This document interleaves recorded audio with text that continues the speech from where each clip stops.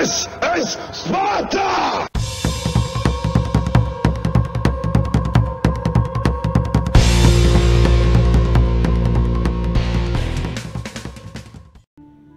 Hello everybody and welcome back to World of Tanks. My name is Spartan Elite 43, and as I've said in the other video, and if you're watching this one first, welcome to our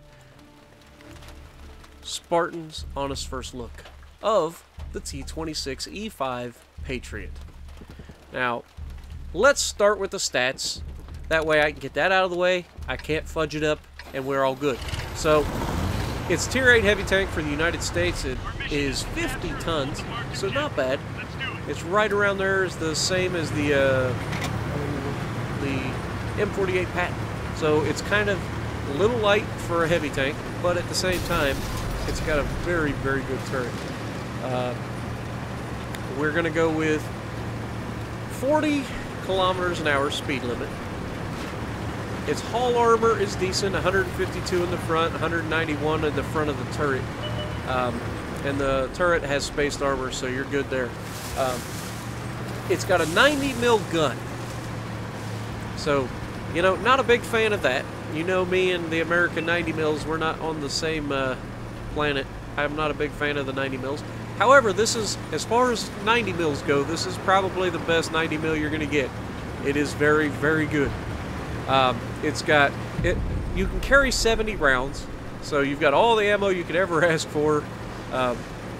Average of 240 damage, and the armor penetration on the standard APCR round, which is APCR standard in this tank, 230 millimeters of penetration, so better than the Defender. Now, the premium round isn't quite as good as the Defender at 259 millimeters penetration. So, you know, definitely a little bit low on the top end. It's almost not worth even using premium rounds in this tank. You're only getting 29 more millimeters of penetration. That being said, it's got a pretty good rate of fire, 8.33. It reloads relatively quickly. And once you get a full crew in it, I would imagine you get that under 7 seconds pretty easy.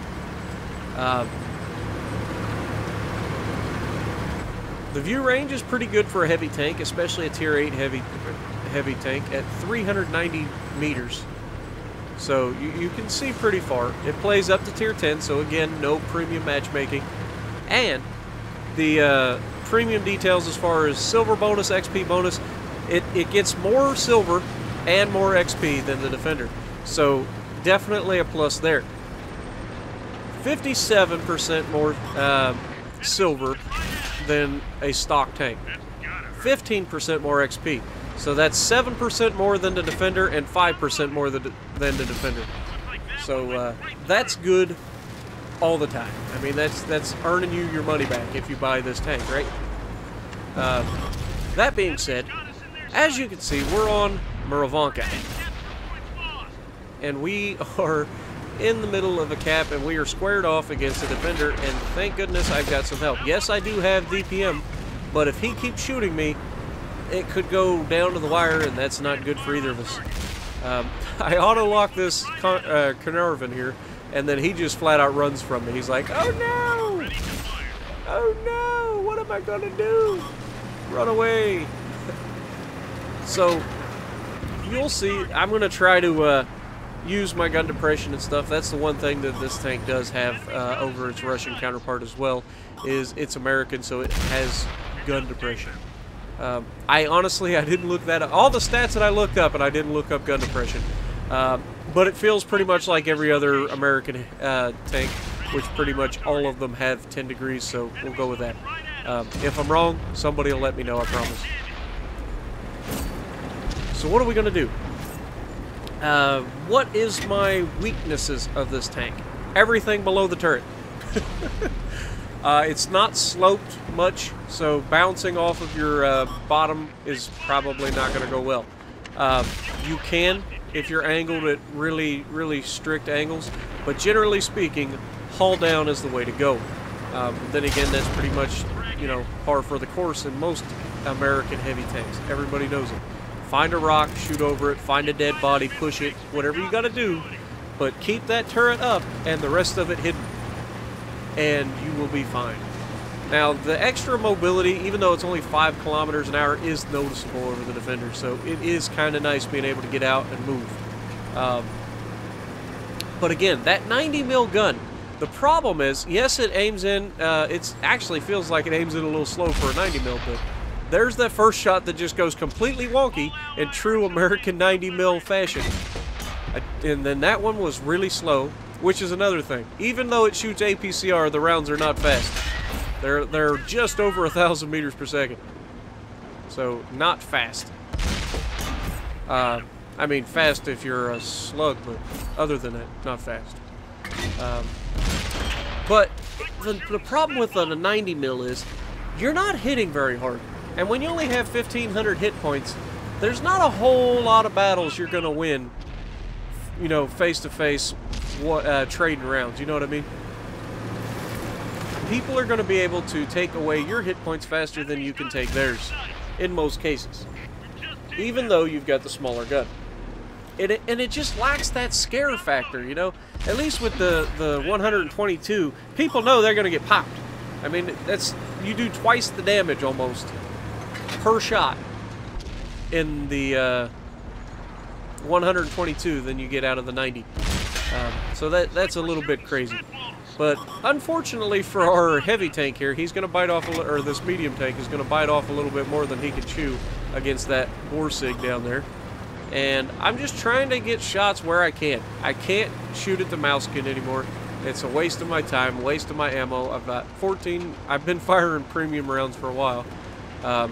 Because everything that's left other than the RHM is something I need to be able to pin with premium. And there we get a shot on the backside. The RHM fumbles here. He goes to the bottom of a hill and allows me to shoot him and then ramming speed. 50 tons coming downhill. That was a paddling, folks. I might not. It's bad when you can ram somebody harder than you can shoot them. You know what I mean? So, at the end of the day, what do I think of this tank? I've played it quite a bit tonight. This one and the Defender took me a while to get good games for you guys. But, what do I think of this tank? Hold down, it's very, very good. That 250 damage a shot or 240 a shot does add up.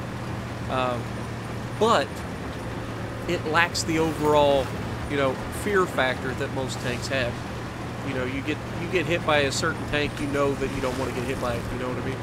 So, that being said, I still think that this is a very good tank. Especially as premiums go. You guys know that I'm not a big fan of premium tanks usually, but the Defender and the Patriot are definitely good tanks. So, out of the two, I said that I would buy this tank as opposed to the Defender. And that comes down to personal preference. I like my American tanks. I know them well. I do, you know, I do pretty well in my American tanks. I know them like the back of my hand anymore. Now here, watch this. Hi! Through the window, guys. How about that for some accuracy? Try that, Mr. Stalin. Can I do it twice? Nope, he backs up and I hit the wall anyway. We're just going to keep advancing on this guy. There's no reason to sit tight. He's the last guy. There's 4 of us. If we all go in together, he dies and none of us do. However, he's going to get at least one more, I think, before this is over. But we end up having a pretty good game. And I like this tank just for the simple... And again, silver earning magic. Oh, come on. Can I get a shot? Wait for it. He's going to screw up. There it is. Through the window for the finished kill. 13 pins, 3 kills, 3 spotted targets hit. Not bad, guys. Not bad. So what do we end up with? 2,400 damage, 4 kills, 400 assists, 790 blocked. Mastery class 1, not bad. 58,000 silver, even though we spent half the match shooting premium and did no damage with it. So, if you like what I'm doing, punch the like button, leave a comment below, subscribe to the channel if you haven't already, and as always, I will see you in the next video.